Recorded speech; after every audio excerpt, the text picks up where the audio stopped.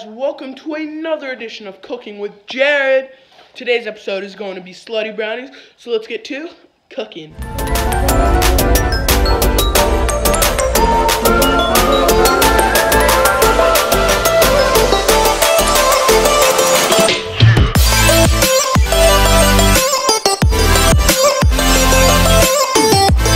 Alrighty, so this is everything you're gonna need for the slutty brownies. You're gonna need brownies, Oreos, and then cookie dough. So if you don't have that, go ahead to the store and get it. But if you do, great, and let's get started.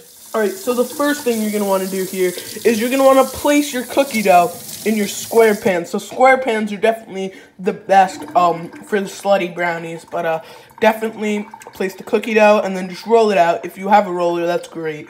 But if you don't, just use your hands or whatever other devices available. Alright, so here you go. Once you have it all rolled out, this is what it's going to look like. And the next thing you want to do, I'd say about 16 Oreos, or just buy a whole box of Oreos, and you're going to want to put it right on top of this.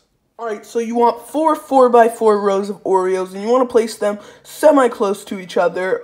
And you just want to do that, and then the next step here is you want to take your brownie mix, and you want to get that all set up, and then kind of glaze it over it. Alright guys, so now once your mix is all stirred up, brownie mix looks pretty good, and you have the base for your slutty brownie, you're going to want to pour the brownie mix on slight spoonfuls over it, and kind of melt it, almost like if you're frosting something.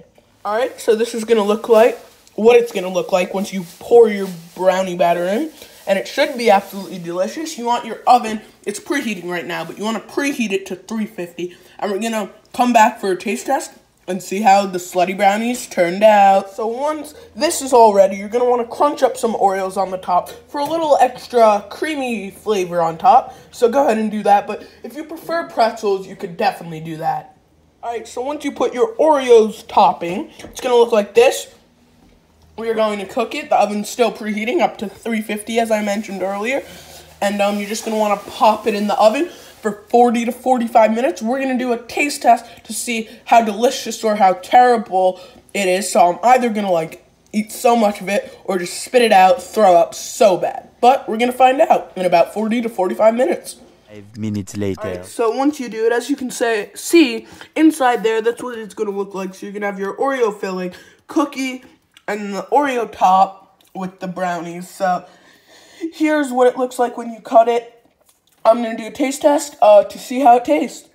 Alright guys, so I'm here. I'm about to taste test this one bite. Everyone knows the rules. We're going to see how the slutty brownie came out. Okay. Okay.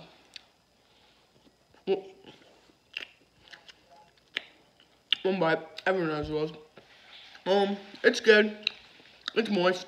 Decent. Oreo filling's good. You can taste the cookies. A little burnt on the brownie piece. Maybe cooked it a little too long there.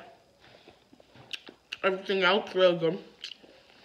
Alright, so this is absolutely 100% delicious. Just look at this. This is really, really good. It's almost like a s'more sandwich. Like a new kind of invention, s'mores kind of thing, but it's really, really good.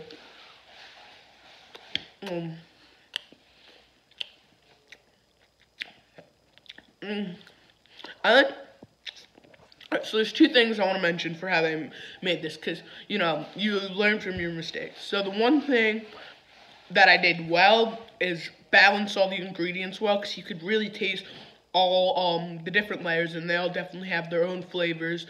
But the thing I did bad, I cooked it a little too long, and I don't think I rolled the cookie dough out extremely well, but again, it still tastes good. Just because of that little minor thing, I'm going to give this an 8 out of 10, but stay tuned. A lot more food videos coming up on the channel, a lot more of everything coming up on the channel. There's going to be a new countdown to 2020 posted tomorrow, as there is every day, and I hope you all enjoy your Thanksgiving, and just, have a great day.